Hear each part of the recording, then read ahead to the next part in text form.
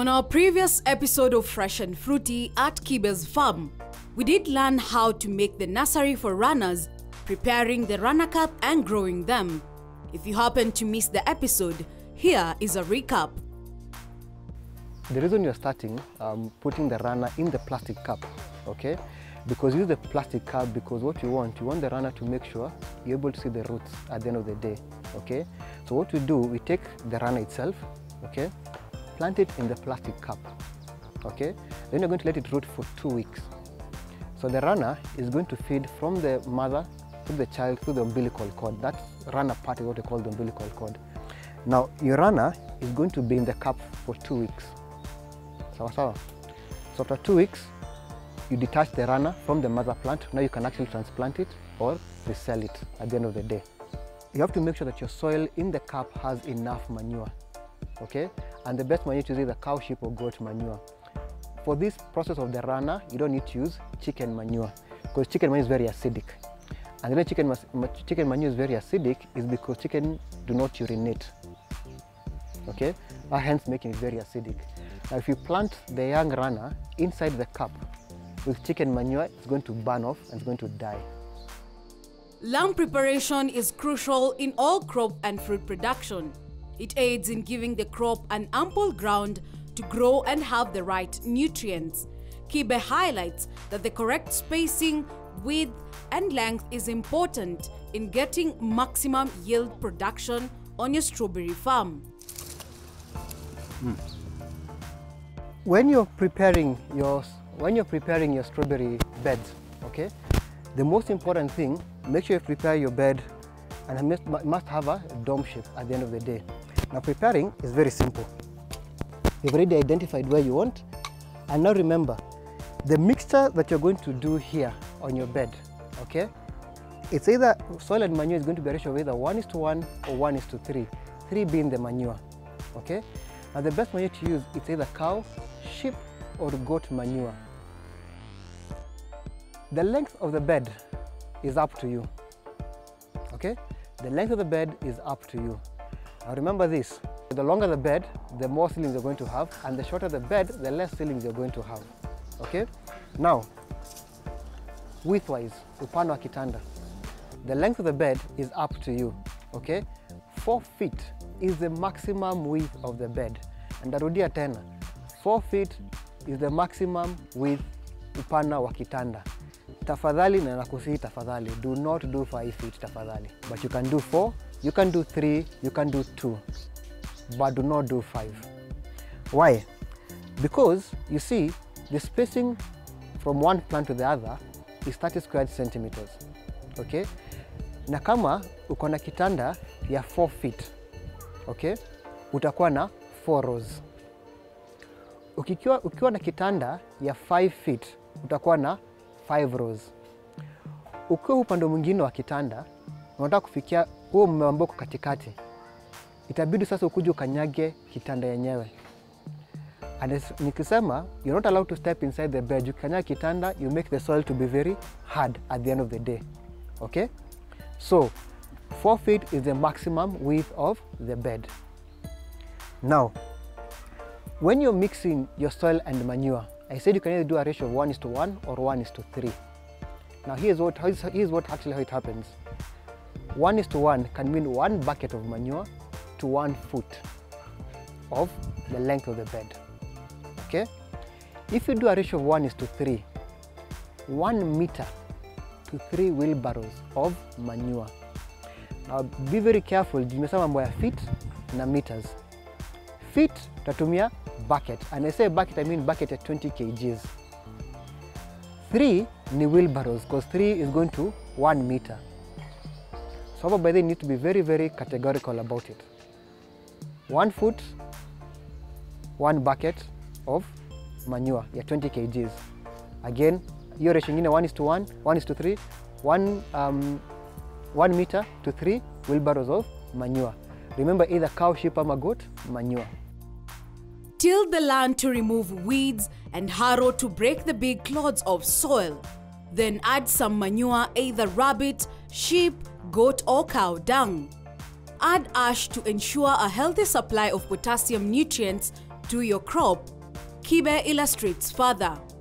Now, when you're making your bed, umechanganya vizuri, make sure your bed has a dome shape. Na kutengeneza dome shape is very simple. From one end, kuja upande huu mwingine, and chimba. And remember, when you've mixed your soil and manure very well, do it very well. Now, hii si mambo ya kubahatisha hapa. Okay? Now, as you can see, tuko na dome shape hapa. Okay? But now, our dome shape is kind of too high. Okay? So what you need to do now, kama huna rake, just use your normal tools and just try and level the bed. You can see we still have our dome shape intact now.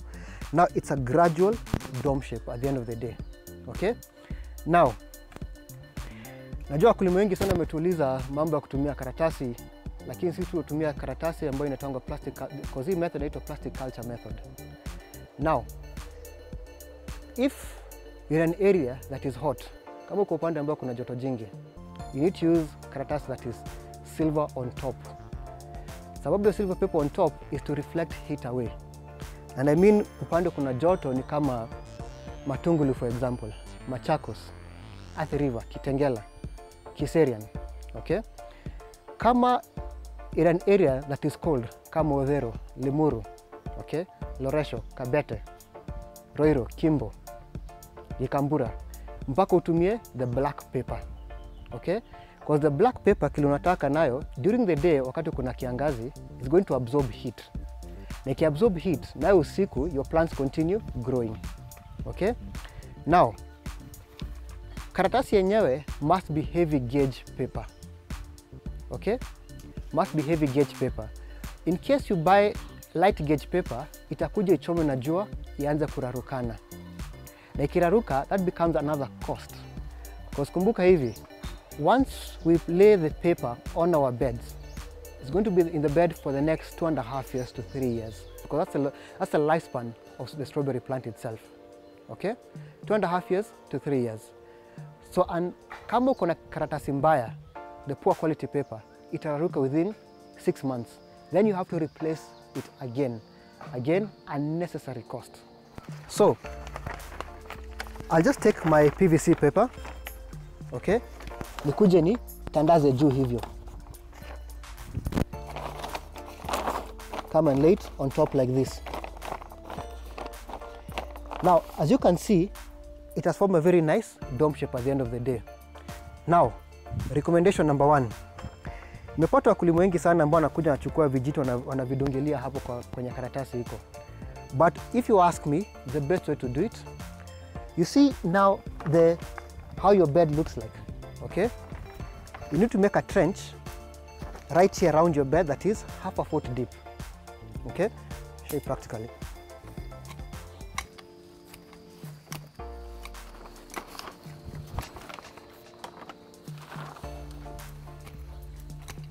Make a trench around your bed that is 1/2 foot deep.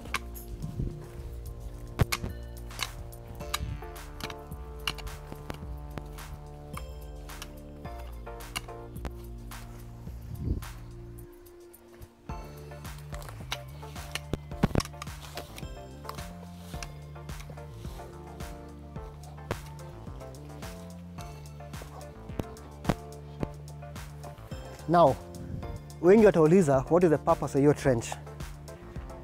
It's easier shown than said. So, I'll take my paper,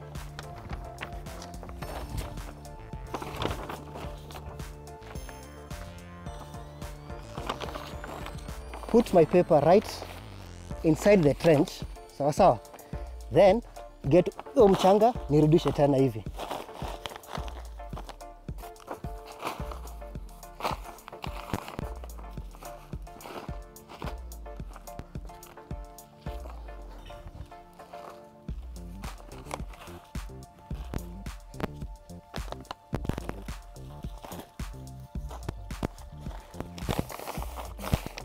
Okay, now always make sure the karatasi is firm and stretched nicely.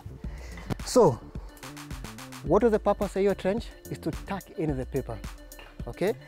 And by tucking in the paper, we are going to prevent water loss from the sides. So karatasi yako takuja ufunike hivi juu pia. So make a trench round your bed that is half a foot deep to tuck in the entire karatasi. There we go. The bed is fully made. Now, comes to planting. When you are planting our strawberries on our beds, okay, the spacing between one hole and the other is 30 squared centimeters. Basically, ile rula ya hako, okay, from one hole to the other is 30 squared centimeters. Now, in our sample here, the easiest way to make the holes, just use scissors, okay? So get your scissors, make a hole.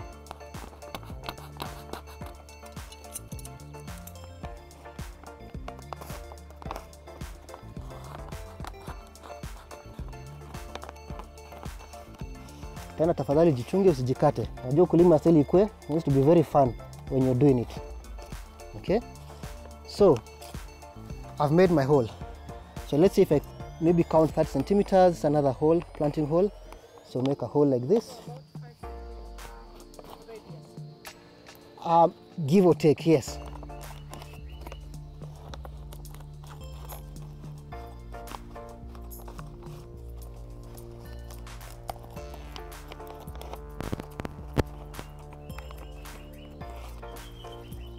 Okay, there we go. Beautifully done. After preparing the bed and making the planting holes with the correct spacing, the bed is now ready for transplanting for the runners. Here's my runner, okay? Fully developed and the roots all the way to the bottom. That's when you know the runners are ready for planting. So what I need to do next, do not use this stick. See, this stick is very thin, okay? You get a bit of a thick stick like this, okay? One that you can hold comfortably. Lucky enough, I was able to get one that actually has a handle here, okay? So, first things first, prepare your bed.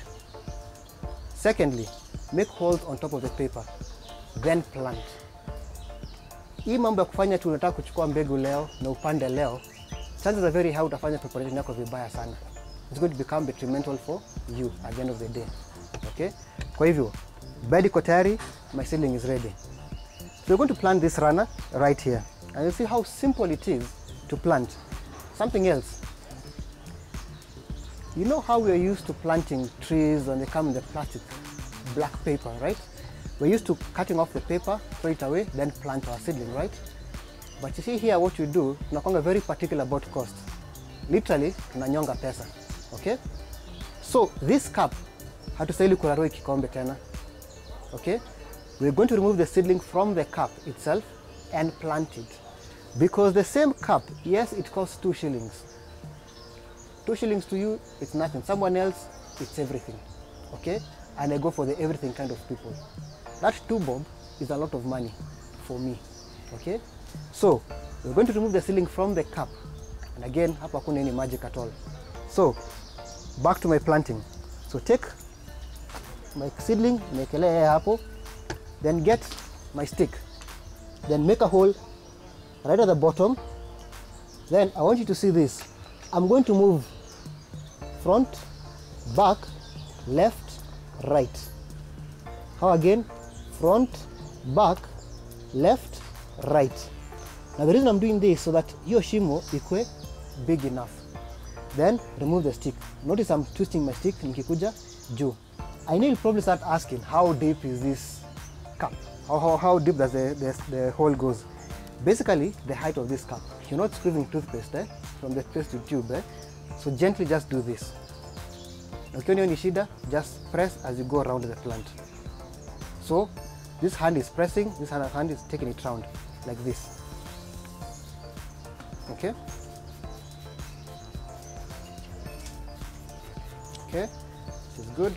So the reason you're doing that, so that the soil hook on the end iachane na kikombe.